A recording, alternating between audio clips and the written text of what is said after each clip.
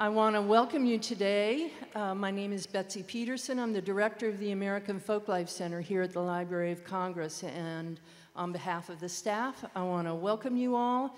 I'm glad you came out of the heat and into this cool auditorium for a wonderful hour of music. The latest concert in our homegrown concert series will be featuring Los Cenzontles today. But to tell you a little bit about the Homegrown Concert Series first, it's an opportunity for the American Folklife Center to present the very best of music, traditional dance, narrative arts from throughout the United States. And to do that, we work with a lot of folklorists, ethnomusicologists, cultural specialists, and others to identify the very best artists, select them, and to bring them here to share their traditions with all of you. So with that said, actually I should also say, and we record these things. This is, in essence, kind of an open recording session that you all are able to listen into. And these concerts become part of our archive and will eventually be online and webcast, so people around the world can hear what you're going to hear today. So with that said now, if you have a cell phone turned on, please turn it off. We would appreciate it. So our performance today, Los Cenzontles, which is a name in Nahuatl that means the mockingbirds. And they are a group which also runs a cultural arts academy, media production studio based in San Pablo, California. And I believe they've been there since around 1989. And they have been working to revive and promote various regional styles of Mexican music. And they do it through research, performance, education, recordings, and videos. All sorts of amazing work that they've been doing over the last 20, 30 years. So to tell you a little bit more about that, I want to bring out Dan Sheehy, who is the Executive Director Emeritus of Folkways Records and former head of the Smithsonian Center for Folklife and Cultural Heritage, and one-time director of the Folk Arts Program at the National Endowment for the Arts, and a National Endowment Heritage Fellow, Best Lomax Hawes recipient. He's extremely knowledgeable and has known Los Cenzontles for a long time, so he'll tell you a little bit more about what you're going to hear. So, Daniel Sheehy.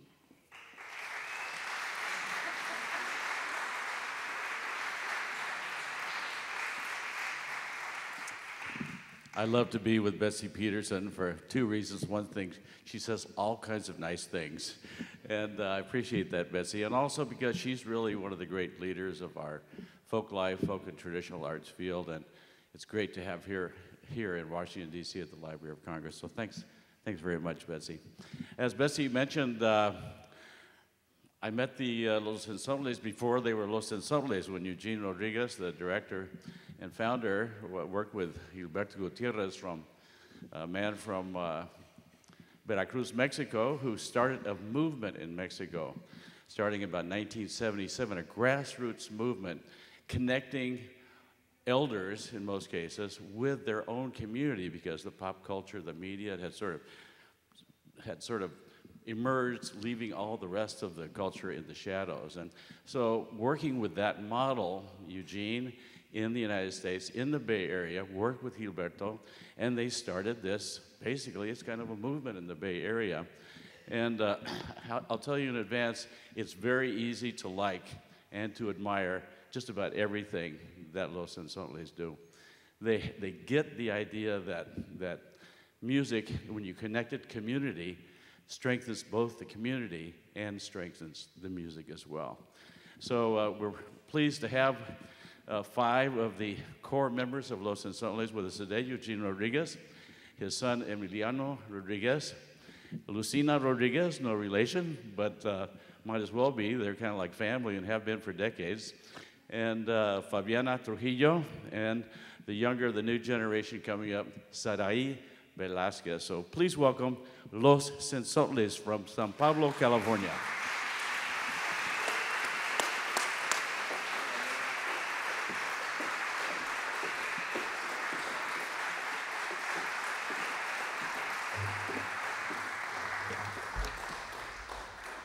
Thank you so much. Thank you, Dan. Thanks, Betsy. Very good friends. The best. A donde te hallas, hermosísimo lucero, a quien estás iluminándole la vida, mientras que yo sin ti soy mula sin arriero, muerta de sed por los caminos de la vida.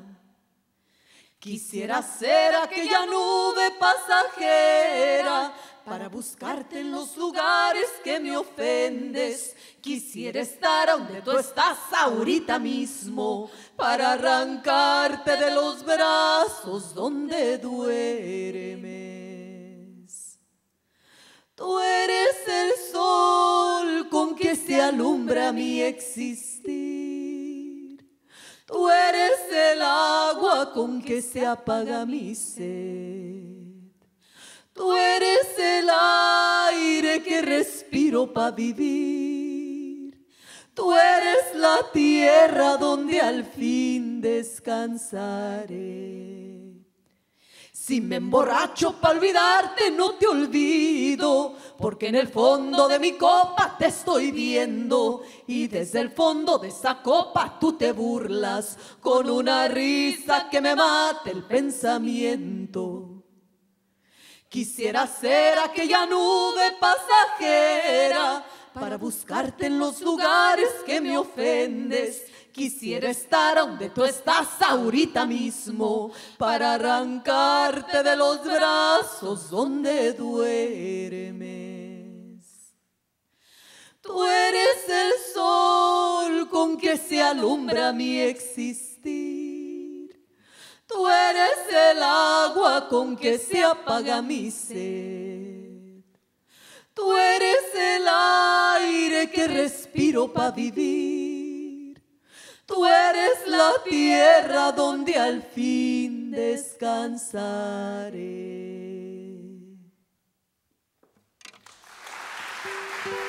1, 2, 1.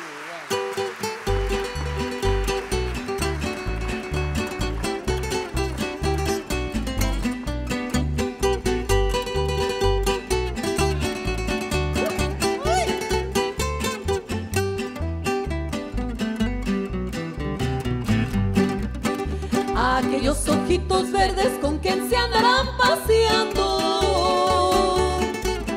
ojalá que me recuerden aunque sea de vez en cuando.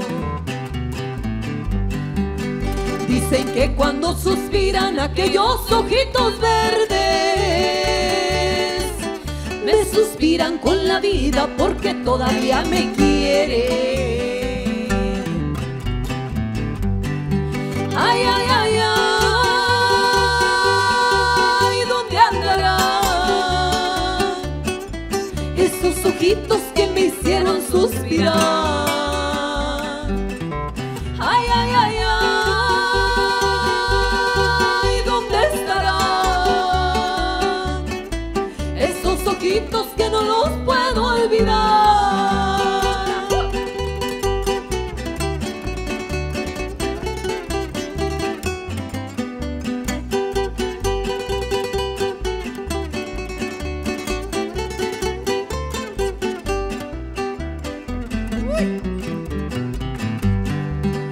Cuando voy por esos campos yo me fijo en los laureles. Parece que voy mirando aquellos ojitos verdes. Vuela, vuela pajarillo, pero si a mi vida vuelves,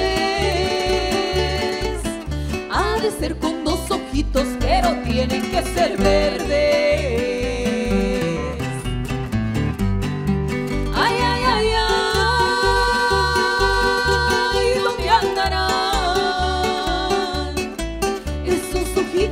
Me hicieron suspirar. Ay, ay, ay, ay, ¿dónde estarán esos ojitos que no los puedo olvidar?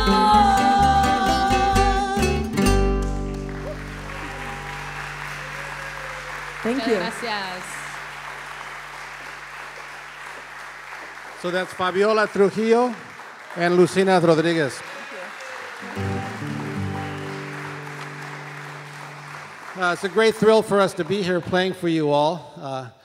Is everybody here kind of deeply into folk music, or so? Okay, well that's great. So as Dan mentioned, Los Cenzontles, I started it back in the 80s, actually in the mid 80s, and met the good people from Mono Blanco in '89. I came from a musical family. I have a couple uncles who were mariachi musicians. And growing up in the 60s and 70s, I always felt there was kind of an American side of me and a Mexican side of me, and I didn't care for that split. I was always kind of on this path to put it all together, because really we are one human family, and I think the more that we connect with ourselves and with each other, the more safe and more enriched we all are. Not to take away what distinguishes us, but to recognize it and also contribute that. So I started Los Cenzontles, thank you. So I started Los Cenzontles in the late 80s, and we've worked with incredible master artists from a variety of regions. We call ourselves Cenzontle because, like the mockingbird, we listen to the sounds around us and try to incorporate them into our own voices. And many of the people that we've worked with, the master artists, are not really known outside of their communities. And we're going to do a piece that was composed by one of those maestros named Atilano Lopez Patricio from Jaracuara, Michoacan. He sings and composes in the beautiful Purépecha tradition, the native traditions of Michoacan. He made my hat too. Yeah. So that's Don Atilano. And all of this music's available on YouTube if you want to find out more. So Fabiola and Lucina learned to sing in this beautiful language, and we're going to do one of those sones of Atilano's called Magnolita.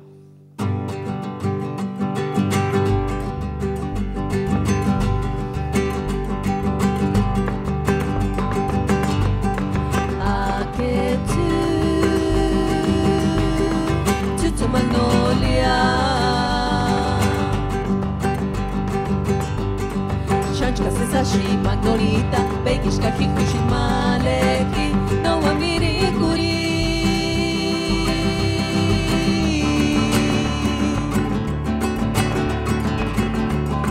Sandare Girituki,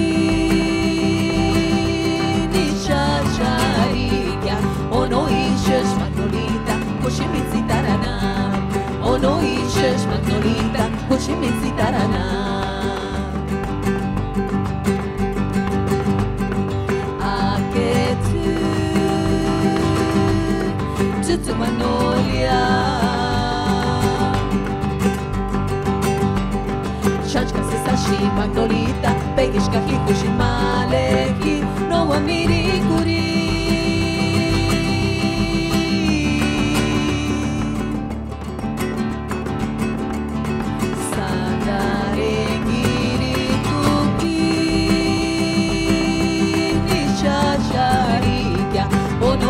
Magnolita, kushimizi tarana. Ono ishesh magnolita, kushimizi tarana. Kaya chandishi suera, kya tutuzapi magnolita. Kanoshka kiki kwanta tajatu minari. Nya kutaya kini nigonia, kini sheshe kini wakia. Katurno weka ya kuchitia male machushka pakara, puro werankara.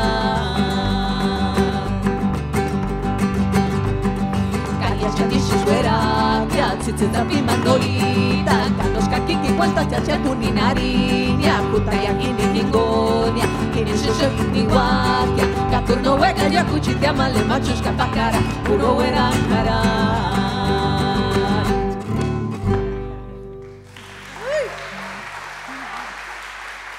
And dancing we have Sarai Velasquez, and on bass Emiliano Rodriguez.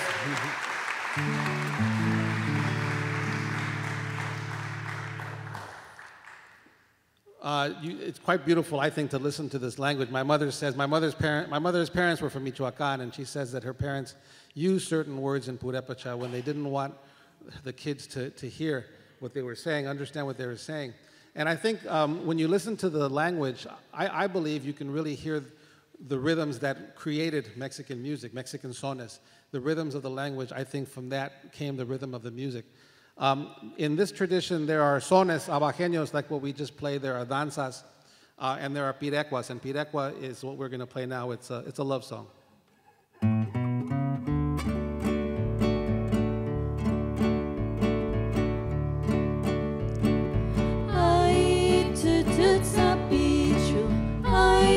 înșcarse sa și tu.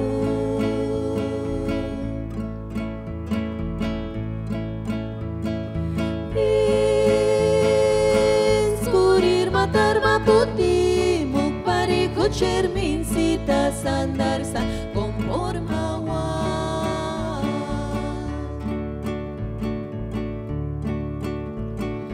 Aici îți sapiciu, aici înșcarse sa și tu.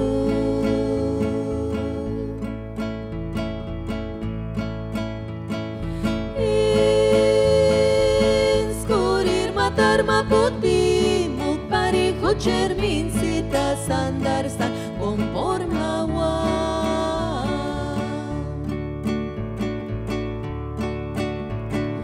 Ai cucitea pale hikinin squag matarma puti muk no masi tu no puti muk kunyar matar watsania.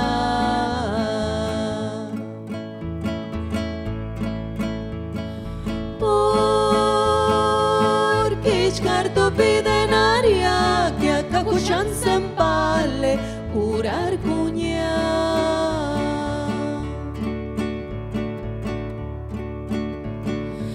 Ay cuchitea pale hikenin squag matar ma puti muk no masi tu no puti muk cuñar matar watsenia.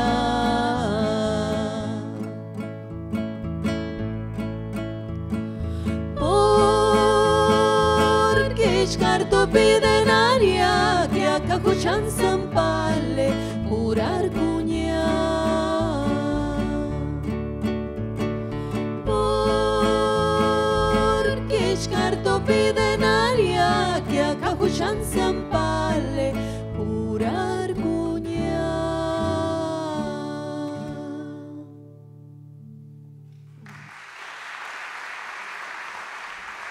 Muchas gracias. Thank you. As was mentioned, Los Cenzontles is a group. We're also a cultural arts academy and a production studio. And in fact, Fabiola and Lucina, I first met them in the mid-90s. Lucina was a 15-year-old in 1994.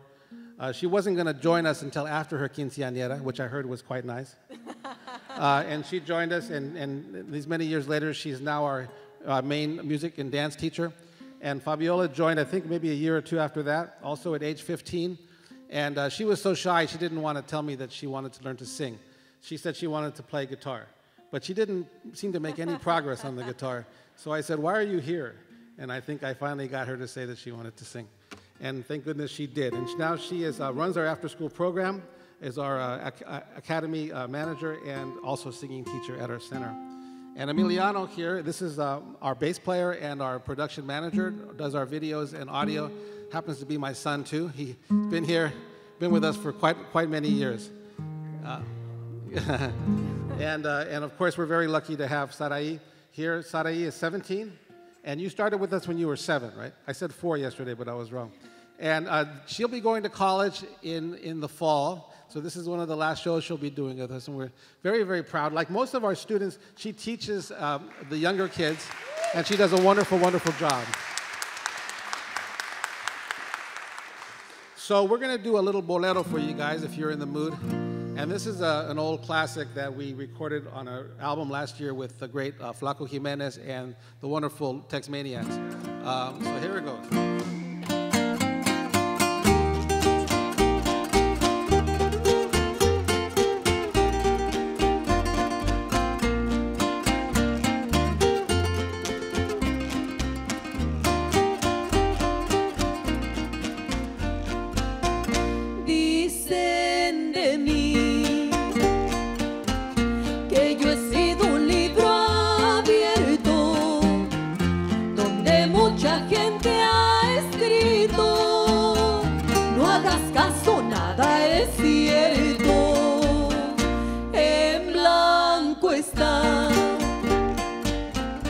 Nadie supo escribir nada, no dejaron ni una huella, nadie le importaba nada. Me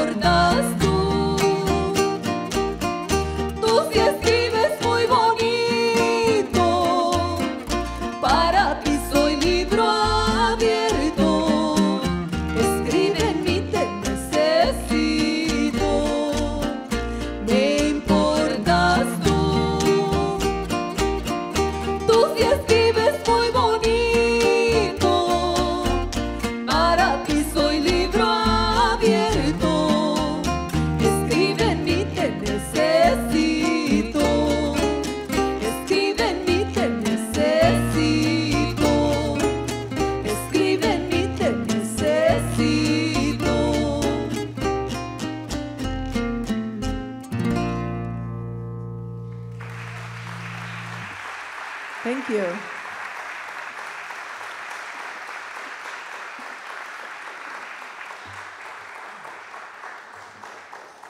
You know, this whole process of 30 years now of Los Cenzontles has been a process of connection.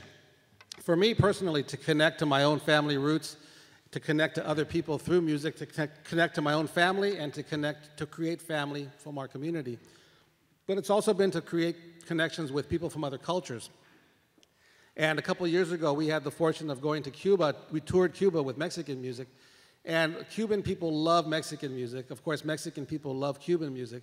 And so there are very few opportunities for foreigners to go to Cuba and perform their music. So when we went to these smaller towns throughout the island, we were kind of some of the first people. It's not that common, so people were coming out with curiosity to hear the music. And of course, one of the areas where the Cuban and Mexican music connect is with the bolero. And of course, they say that Cubans invented the bolero, but I like to say Mexicans perfected them. But just my opinion. That was a joke. I don't want to offend anybody. It's all in the name of music. We're going to do a corrido for you.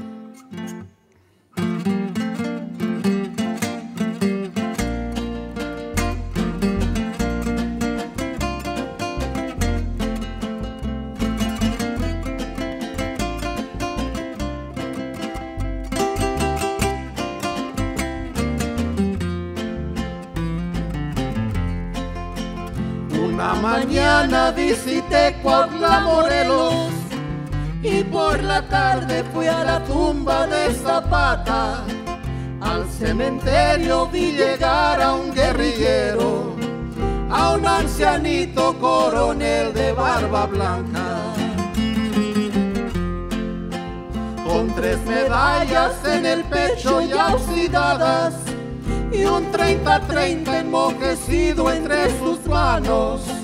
Llegó el anciano de figura ya encorvada para guardarse ante el sepulcro de Emiliano. Dijo en sollozos: general, hay novedades, bajo tu nombre muchos se han enriquecido. Hablan bonito de tu nombre y tus ideales, mas a los tuyos los tienen en el olvido.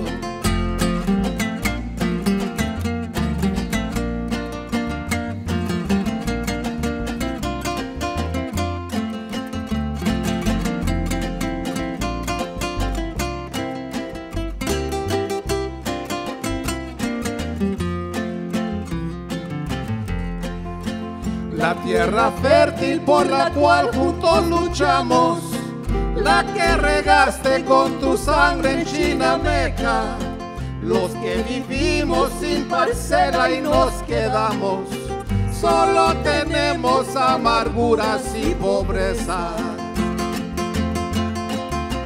Formando letras con cartuchos ya quemados, sobre la losa escribió viva Zapata. Mi general, te comunico, alerta estamos, los zapatistas al llamado de la patria.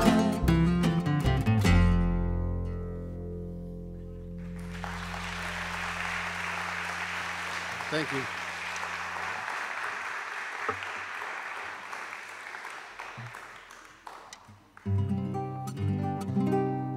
We've also had the great fortune of working with our Huli records since 1994, and Chris Strachwitz and our Huli put out some wonderful collections of corridos and Mexican music, and they're just down the street from us, really, on the same San Pablo Avenue that we are. So it's been wonderful to have their support and connection throughout the years, and now the Arhuli collection is on Smithsonian Folkways. So we made it to Washington, D.C. Actually, we were here in 2001 because our friend Dan Sheehy recommended us for an award, the President's Committee on Arts and the Humanities. And that was back in 2001. This is our first time back since, and we're very pleased and hope we'll be here again soon. Again, thank you for coming out today. So we're going to do a song. We also write. Lucina's a composer, and I'm a composer, and we write songs. Sometimes I I write about current events. I've been kind of shying away from that these days. I don't know what to write. I can't get my head wrapped around it. But this song, I wrote it about the Latino vote and how we're courted right before elections, and then after the elections, we don't see the politicians for a while. So I wrote this song called La Pelota, the ball.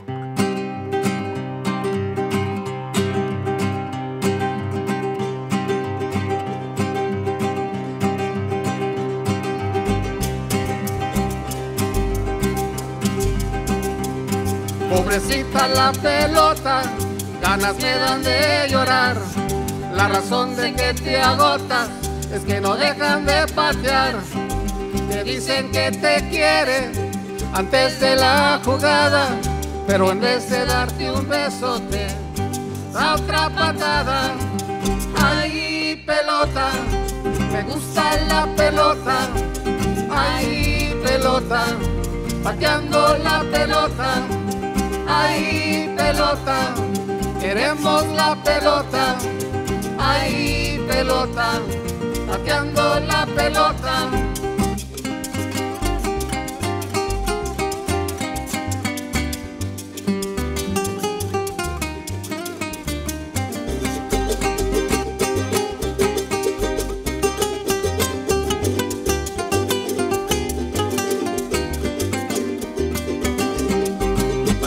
Por la izquierda, pateada por la derecha.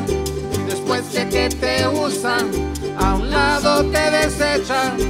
Pateada por arriba, pateada por abajo, y nadie escucha tus quejas, ay carajo. Ay, pelota, me gusta la pelota. Ay, pelota, pateando la pelota. Ay, pelota, queremos la pelota. Ay, pelota, pateando la pelota.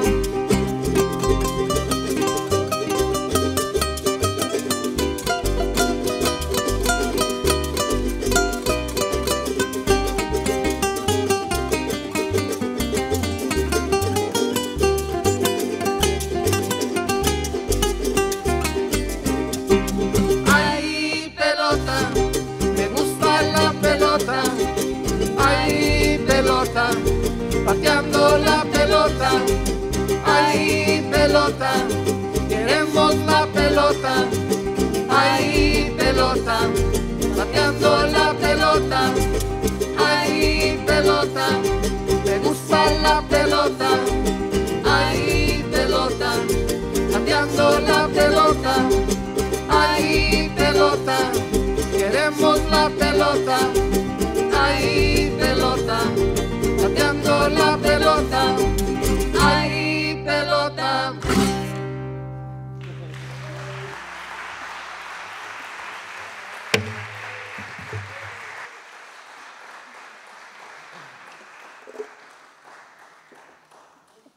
For some reason I started thinking about Lalo Guerrero during that song, how we had the great fortune of meeting Don Lalo. He was the godfather of Chicano music back in '94.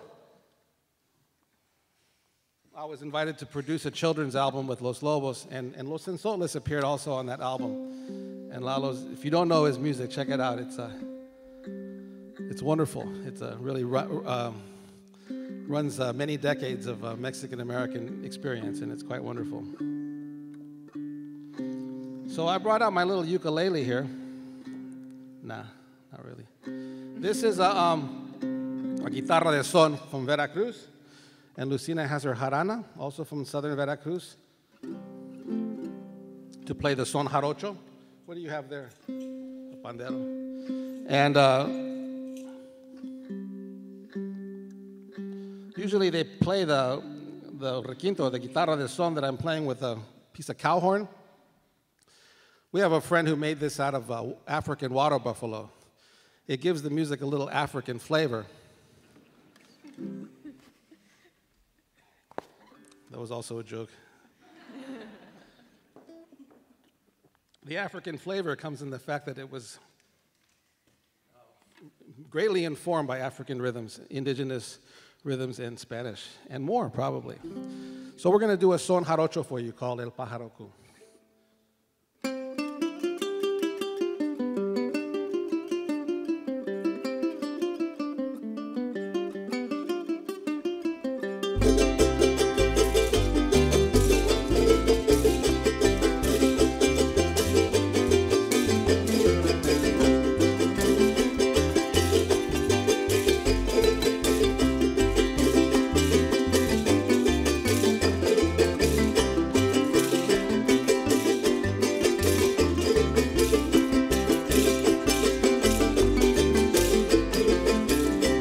Pajarito que ayer tarde cantabas en el amate, cantabas en el amate, pajarito que ayer tarde. Pajarito que ayer tarde cantabas en el amate, cantabas en el amate, pajarito que ayer tarde. Y ahora cantas en la jaula, ya lo ves por Zaragate, pajarito que ayer tarde cantabas en el amate. Y ahora cantas en la jaula, ya lo ves por Zaragate, pajarito que ayer tarde cantabas en el amate. Ay, dime cómo te llamas para quererte, porque yo no puedo amarte, prenda, sin conocerte. Eres mi prenda querida, y yo te lo dije ayer, eres aquella paloma que canta el amanecer.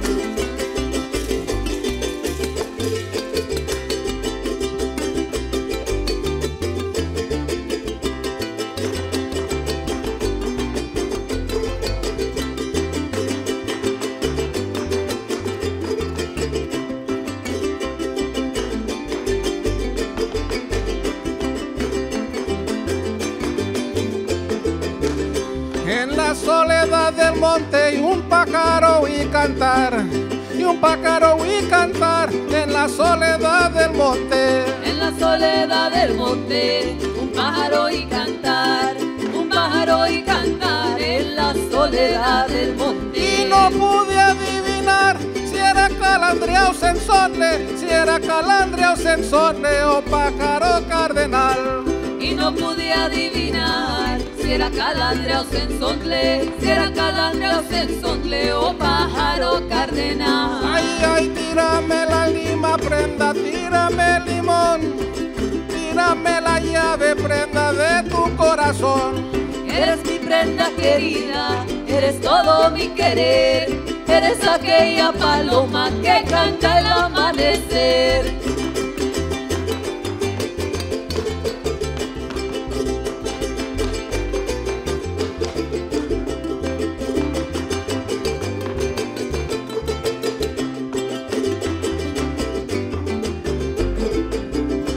Traigo herida en la garganta, el corazón medio a medio, el corazón medio a medio, traigo herida en la garganta.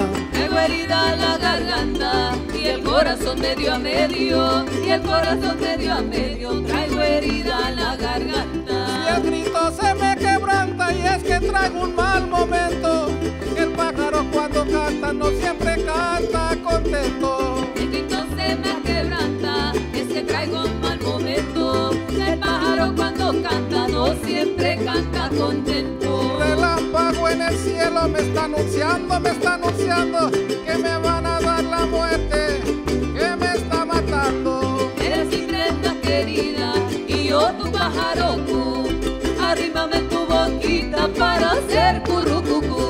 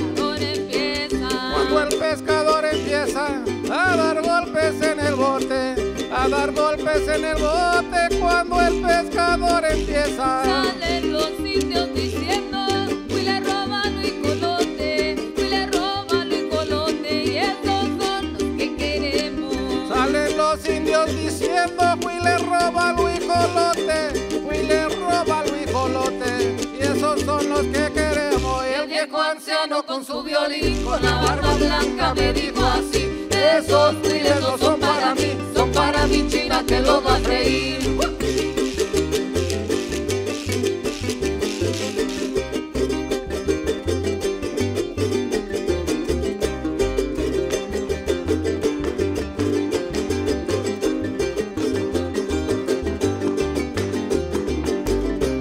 Cuando el pescador empieza a dar golpes en los lejos, a dar golpes en los lejos, cuando el pescador empieza. Cuando el pescador empieza a dar golpes en lo lejos, a dar golpes en lo lejos, cuando el pescador empieza. Salen los indios diciendo, Huy le roba Luis Cangrejo, Huy le roba Luis Cangrejo, y esos son los que queremos. Salen los indios diciendo, Huy le roba Luis Cangrejo, Huy le roba Luis Cangrejo, y esos son los que queremos.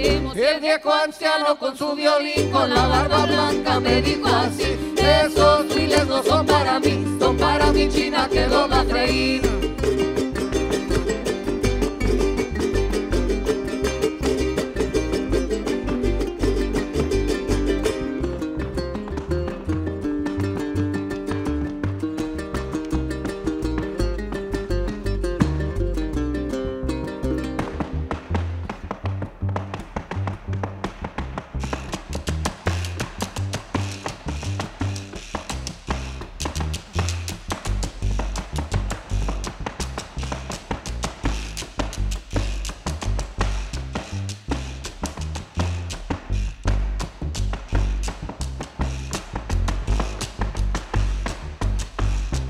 Cuando el pescador empieza a dar golpes en el agua, a dar golpes en el agua, cuando el pescador empieza.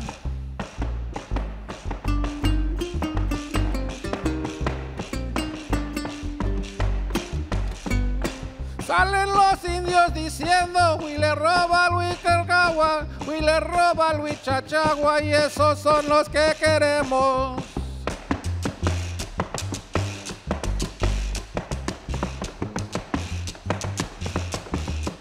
Y el viejo anciano con su violín, con la barba blanca me dijo así, esos huiles no son para mí, son para mi china que lo va a freír.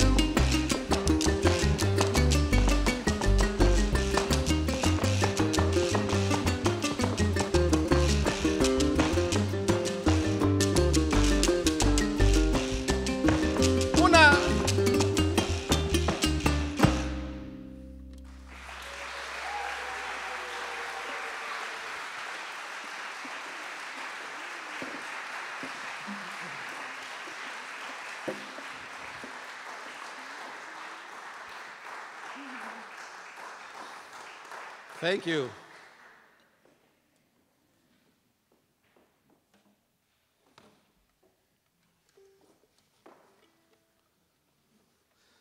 Real cowboys know how to put on a guitar without taking off their hat. I haven't achieved that status. Okay, longer stuff.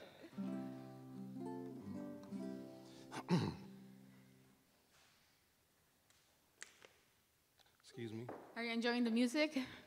Oh, it's great.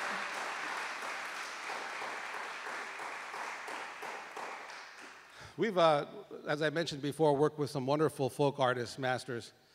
Julian Gonzalez, who taught us a wonderful old-style mariachi. We did 5 albums with him and did a tour of Jalisco with him. Created a documentary called Pasajero. You can find it online. It's very beautiful. Dan Sheehy's in that film. Beautiful interview that he did for us. We also made a documentary on our trip to Cuba called Conexiones, and that's being seen on various PBS stations over the next few years. Check it out. It's a joyful film. Very low budget. We just had one hard-working camera guy on the trip wearing flip-flops. But he captured a real beautiful connection, you know, and we appreciate that. We've also done a number of projects with cross-cultural nature.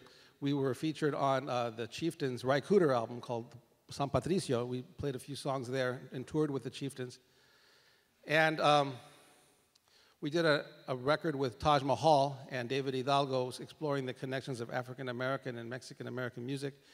We did an album of Creole, Zydeco music. Richmond, San Pablo, where we're from, also had a great population of Creole people called Shades of Brown, kind of a story of our neighborhood. And Jackson Brown, and we've worked with Jackson too. And this is a song that he and I wrote together. And then we partially wrote it on Lucina's story. She came when she was 11 to this country. And it's called The Dreamer. And it's dedicated for the DACA. You know who you are. Here we go.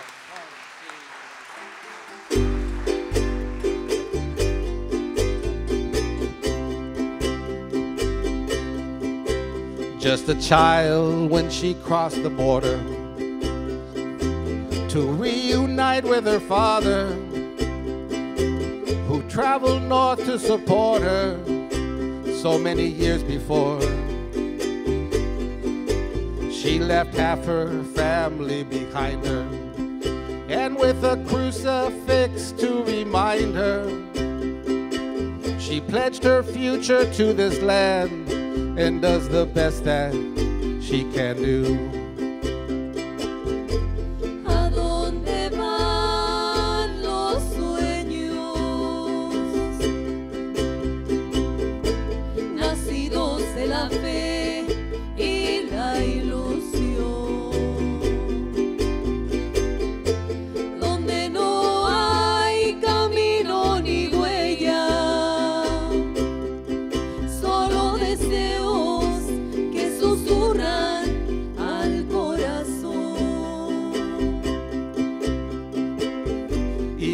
Fly on columns of the wind, viviendo en el viento. Fish swim the currents of the sea, que libre el mar. People cross oceans and deserts and rivers, cruzamos el río, carrying nothing more than the dream of what life could be. Today she got the order. They're taking steps to deport her and send her back over the border and tear her away from the life she has made. We don't see half the people around us, but we imagine enemies who surround us, and the walls that we built between us keep us prisoners of our fears. ¿A dónde van los sueños? Where do the dreams go? Nacidos de la fe y la ilusión. Born of faith and illusions. Donde no hay camino ni huella. Where there's no road and no footprint. Solo deseos only desires que susurran that whisper al corazón. to the heart. Solo deseos only desires que susurran that whisper al corazón. to the heart. Solo deseos que susurran al corazón.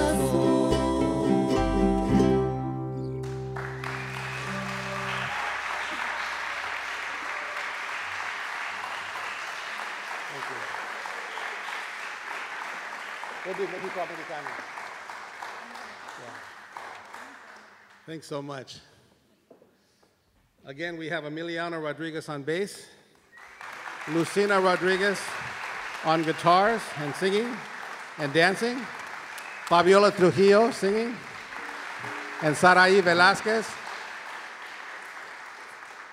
I think one of the things that really resonates with me after doing these 30 years of work is just, you know, we can point to a tradition somewhere across the globe or across the country and say, oh, that tradition is very valuable. We should preserve that tradition. When in fact, we all come from tradition. We all come from culture. And all culture is valuable. And whatever we grow up with in our home has great value. And it's really what begins the education for any child. And I think the work of Los Cenzontles has been that, to see the value in things that people don't see value in, whether it's culture or whether it's the children themselves. We are in a working class community where there's a great deal of neglect for our children. But I think the work of Los Cenzontles, again, all that we've done in the last 30 years has been done by young people from our neighborhood. And I think they prove that our kids are not only capable, but they're excellent. So I'd like to give a round of applause to the young people of Los Cenzontles. We're going to do a little ranchera here, kind of an anthem of Mexican-American pride called México Americano.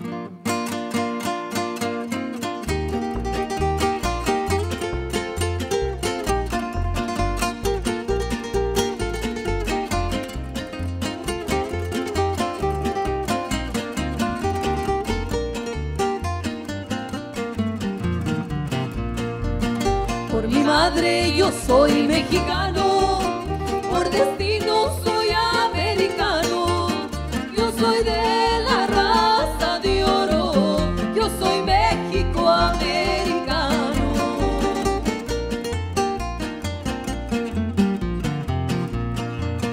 Yo te comprendo el inglés, también te hablo en castellano.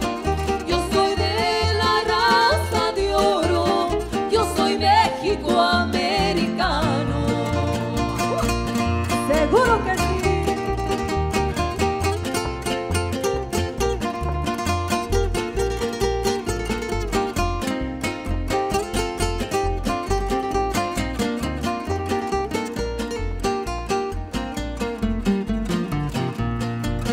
Zacatecas a Minnesota, de Tijuana a Nueva York, los países son mi tierra, los defiendo con honor. Dos idiomas y dos países, dos culturas tengo yo. En mi suerte tengo orgullo, porque así lo manda Dios. Por mi madre yo soy mexicano, por destino soy americano. Yo soy de la raza de oro, yo soy México-americano. Muchas gracias. Thank you.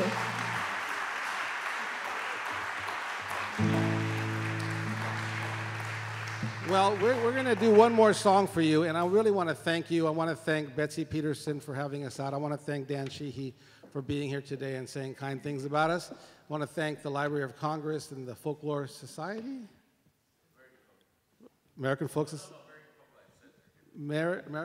Center and the Kennedy Center for having us last night. It's been a wonderful trip. We hope to come back. We would love to say hi and meet everybody after the show, but we can't. We have to run to the airport. We literally have to run to the airport like that. But we thank you right now, personally, for coming.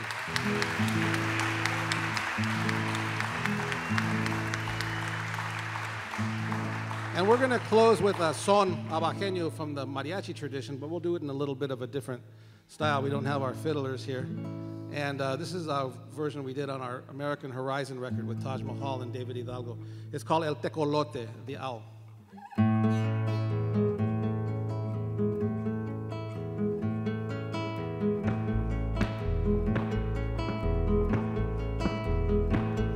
Tecolote, ¿dónde vienes? Vengo de la mar volando. Tecolote, ¿dónde vienes? Vengo de la mar volando.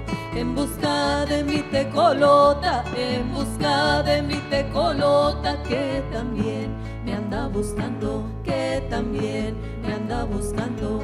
Tecuruy, cuy, cuy, tecuruy, cuy, cuy, tecuruy, cuy, cuy. En busca de mi tecolota, que también me anda buscando.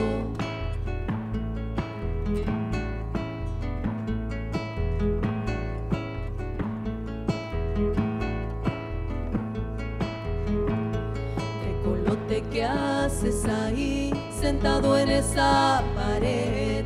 Tecolote, ¿qué haces ahí sentado en esa pared? Esperando a mi tecolota, esperando a mi tecolota que me traiga de comer, que me traiga de comer. Tecuruí, cuí, cuí, tecuruí, cuí, cuí, tecuruí, cuí, cuí, esperando a mi tecolota que me traiga de comer.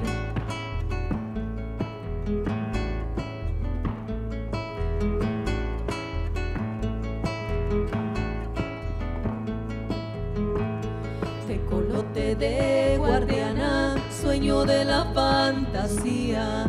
Tecolote de guardiana, sueño de la fantasía. ¿Para qué vuelas de noche? ¿Para qué vuelas de noche? Teniendo por tuyo el día, teniendo por tuyo el día. Tecuruí, cuí, cuí, tecuruí, cuí, cuí, tecuruí, cuí, cuí. ¿Para qué vuelas de noche? Teniendo por tuyo el día.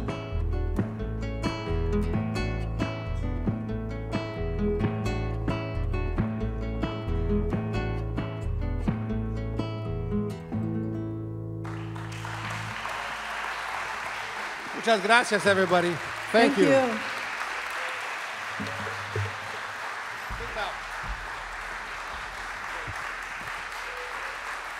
Thank you so much. We appreciate that. Thank you.